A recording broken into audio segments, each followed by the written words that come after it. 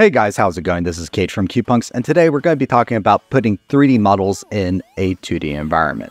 Now, what do I specifically mean by this? So if you look at a game like Sonic Rush here, you'll see that everything in the game environment are 2D sprites, from the rings, to the enemies, to the background, to the tile set.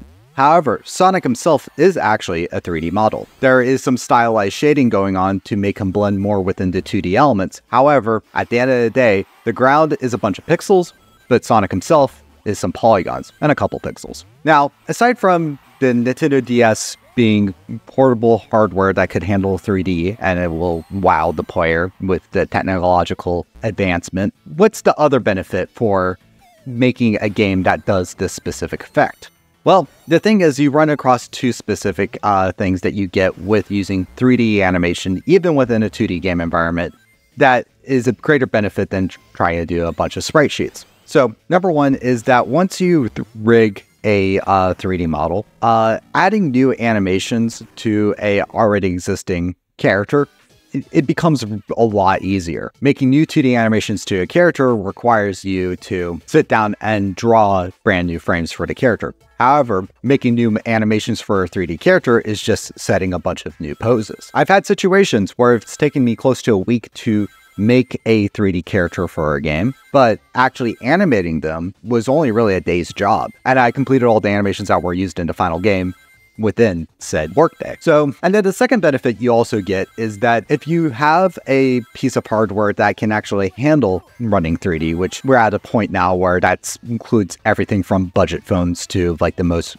expensive gaming PC. A general principle rule of thumb is that if you're able to get the game and the machine to draw the asset for you, it's going to overall take less file size than having something drawn already and then you importing it and getting it shown on screen. Sure, it doesn't take as much processing power to throw up like a 2D illustration. However, a 2D illustration, comparatively to a 3D model, will take up a crap ton of file space. And if you want to have a game where characters have detailed and smooth character animations, having those frames drawn already on a big sprite sheet is going to jack up your game's file size.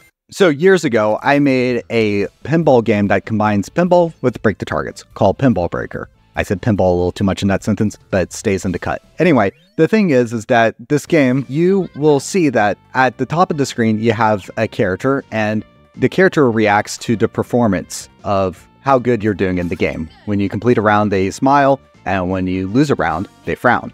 The thing is, having that little character at the top of the screen there, even though it's just like visual novel level illustration assets, whatever you want to call it, the problem is that this game was huge, and that illustration, just one of these things, took up a crap ton of space. Now, there was a sequel that I made, a full remake called Pinball Breaker Deluxe, okay? Adds new modes, as well as overhauls the physics engine assets, whatever. You're not here for that. What you are here for, though, is that there are character 3D models in the background, okay? And they are more dynamic and they animate to what you're doing. The thing is, Pinball Breaker Deluxe is a fourth of the file size as the original Pinball Breaker.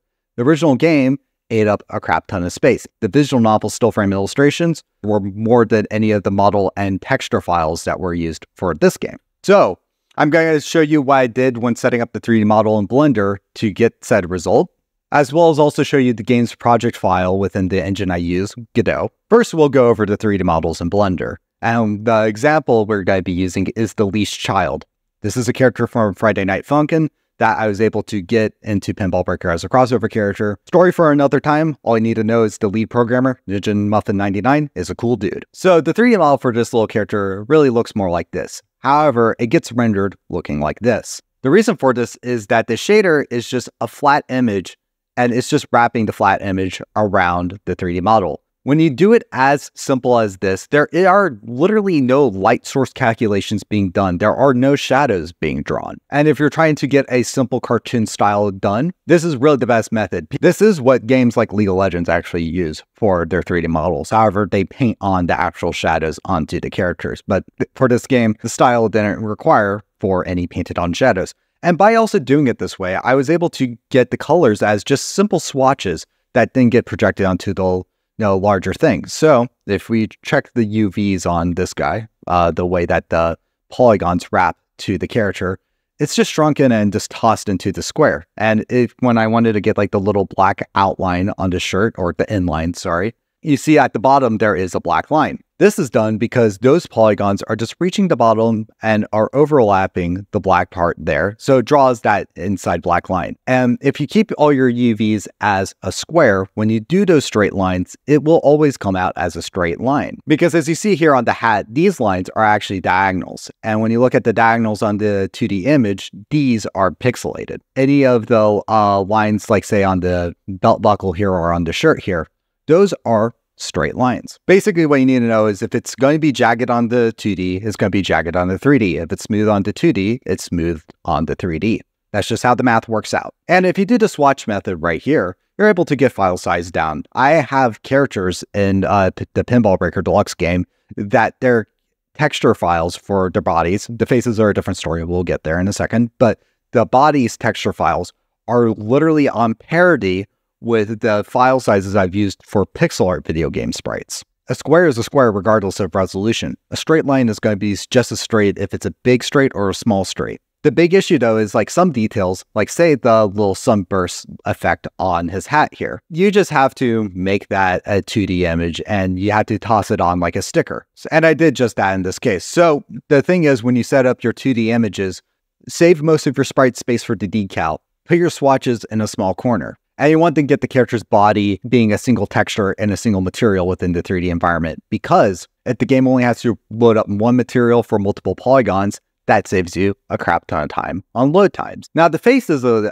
interesting story, because really what's going on here is that it's actually a mask that's warped around onto the body here. And the mask is a 2D image. However, it has transparency on it. So because of that, different expressions are able to swap out, and he's able to emote differently. Doing it this way, that makes you not have to worry about having a face rig and having it blend in with the rest of the model, because all you need to do is just swap out the texture images for the face here. And when you swap out, that's not a face, but if you swap out the different expressions, they just appear on the character. When setting up the models for this game, what I ended up doing was that I didn't even bother making the facial controls part of the rig. It was easier for me to just have a custom script set up where I load in all the images ahead of time.